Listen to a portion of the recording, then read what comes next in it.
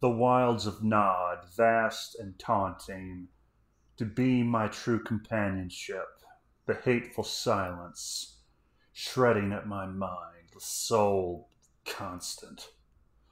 My brother's wraith, never to vanish, however in perpetual distance, his bloodied form unfixed, in my sight's corners, vanishing just as I turn. Little brother abhors me. Could I fault him? I damn myself on principle. The soil condemns me as much from God's curse as the blood's keening. My hands stained by blood, with accompanied guilt. I ask not for mercy nor clemency. I deserve neither. Genitors a distant memory, never to be seen once more. Their memory and little brother shall haunt my days forevermore.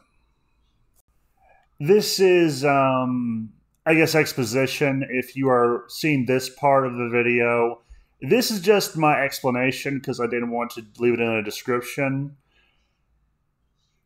I have always, so yeah, no, if you come upon this, if you already listened to the free verse part, feel free to ignore this if you don't care about like what I'm about to say afterwards because it's not important, really, but I've always been fascinated by the idea of Cain, and you're probably, if you're wondering, how can you be fascinated by Cain? He's the first murderer. He's the father of fratricide. That's exactly the point. He is in the Bible, he is the first person to ever kill someone, and the person he killed was his brother. Not only his brother, the only brother we heard he had other than the one that was born after he was banished to Nod. Now think about that though. If you were not only the first murderer, but the killer of your own brother, think what that mentally probably has to do with how much of a mind fuck that must be. Because before this, murder wasn't a thing. There was no concept of what you had done. Well, actually, no. Maybe, I guess, in terms of like killing animals, they might have thought of it that similar to that, but. And based on what I know of the version, Cain, it's on some level I think he did feel bad about it because I remember reading that he killed Abel and then he wept. It sounded like either it was a case of the devil put an idea into his head and he didn't stop listening to it, or him and Abel were in an argument and it was a spur of the, like it got heated, a spur of the moment decision. And he immediately regretted what he did, like buyer's remorse in a way. So it was an impulsive choice that he could never take back. And for the record, I don't think I've ever heard of any version of what their relationship was like. So for all we knew, these two could have been very close. So think about it. It's a bit like Dean and Sam Winchester. The difference is I like Cain and Abel slightly more. Sam and Dean often come off as douchebags who I would like to use for marksmanship practice. These two, let's say it was like that though. These two are all they have in their world. They are good buddies. They care about each other. And then for a very dumb reason, Cain murders his brother and has to live with the mental fallout of it. He hides his body. He tries to cover it up. Maybe even mentally distance himself from what he's done. I mean, he doesn't. I doubt he could do that because it probably wasn't a thing they would have thought to do back then. I don't think, anyway. And so he does this. And also another aspect of why I find it interesting is because as a fellow older sibling, I can kind of sympathize with Cain. Like, look, every older sibling at some point, if they've had a shittier sibling or a shithead of a sibling who was younger than them, they've thought, I would love to beat you right now. Like, I'm pretty sure not all of us have thought about committing fratricide or sororicide or whatever. But there's probably a few of us who have. The difference being, Cain actually did it.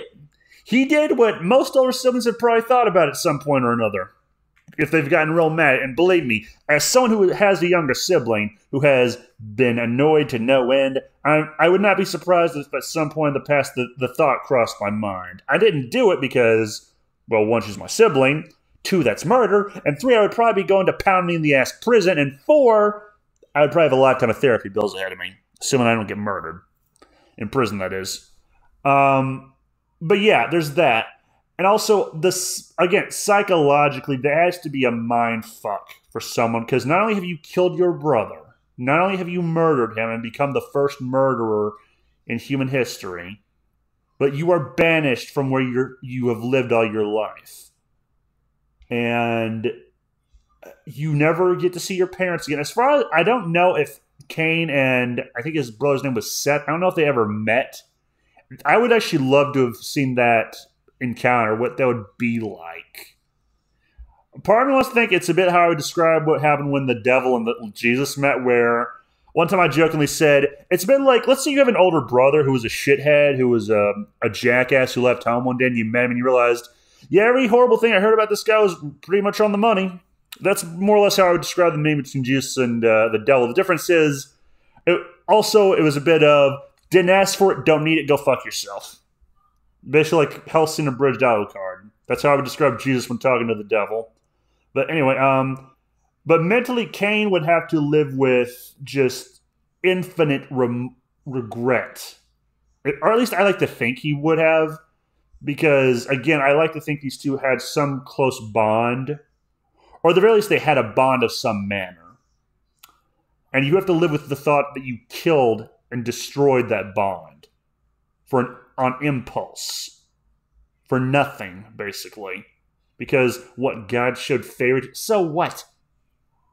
Like, I remember another guy who had God's favor. It didn't end that well for him. His name was Lucifer. Granted, actually, no, funny enough, Lucifer did technically just burn that bridge for an equally dumb reason, but that's beside the point. But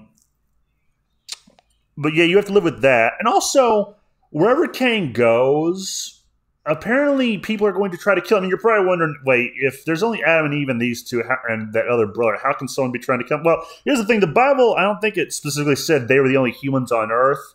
Adam and Eve could have had other children, for all we know. That's one theory for why Cain has a wife. It's better than the Lilith explanation, because I've heard some people think that it might have been Lilith. I'm like, okay, well, considering this is the Bible and not the Judeo Bible, yeah, no, I don't buy that. That would be cool, though, wouldn't it? That would be an interesting concept. Like, wait a minute, you banged your dad's ex-wife. That's fucked up. That's fucked up. But anyway.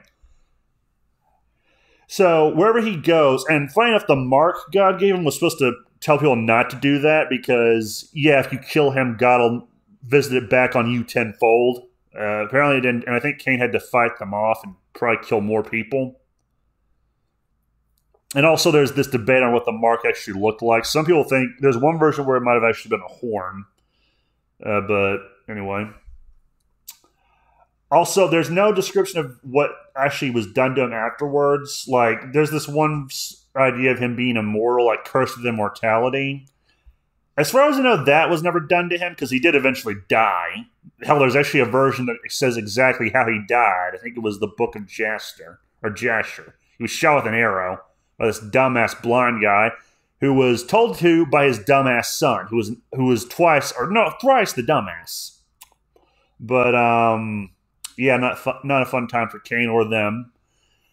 But he was not made immortal as far as I can tell because he was eventually able to die. There is one guy I heard who was cursed with immortality. There's a version of Pontius Pilate, I believe. That's the pariah story. And if you're wondering how is immortality a curse, it's easy. You have to watch your friends, your loved ones, your children, your grandchildren, all of them die, and the world moves on and changes into one you do not recognize or understand anymore, and you are still forced to live. You never get to die and join them in the afterlife. That would be a shitty way to live, I'm not going to lie. That sounds like hell. Makes death seem like a blessing. But that's probably why Iluvatar set made human lives shorter in the Lord of the Rings. Like my friend Dan's always saying, like that doesn't make any sense. Yeah, no, it makes perfect sense. He made it to where they didn't have to live as long, and also he favored them. It makes perfect sense if you put your thinking cap on, Dan, and stop thinking like a human. So, well, actually, also you have to think of outside the context of you hating death, because he has that dumb hang-up on that, I guess. No offense, Dan. But yeah, I just found the idea of that context fascinating. I kind of wish I actually hope there's a story out there that focuses on that. That's why I did this free verse. So anyway, the rant has gone on too long. That's the context behind why this video was up. Have a nice day. Remember, the game was rigged from the start.